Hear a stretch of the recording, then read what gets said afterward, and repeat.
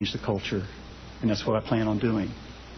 You cannot change the culture unless you change the way you get to Washington.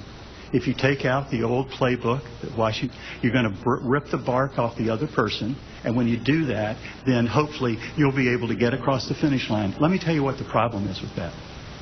If you use their playbook to get elected, when you get there, very first day, I bet every one of you can guess what the #1 agenda from day one is. It's getting re-elected. That's wrong. We go there to serve the people.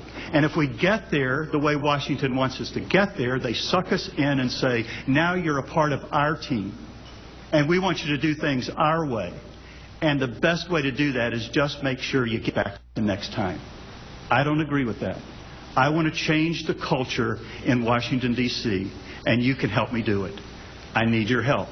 You vote for me, and I'll go there, and just like I changed the culture in Tallahassee, I'll change it there. Send me back to Washington.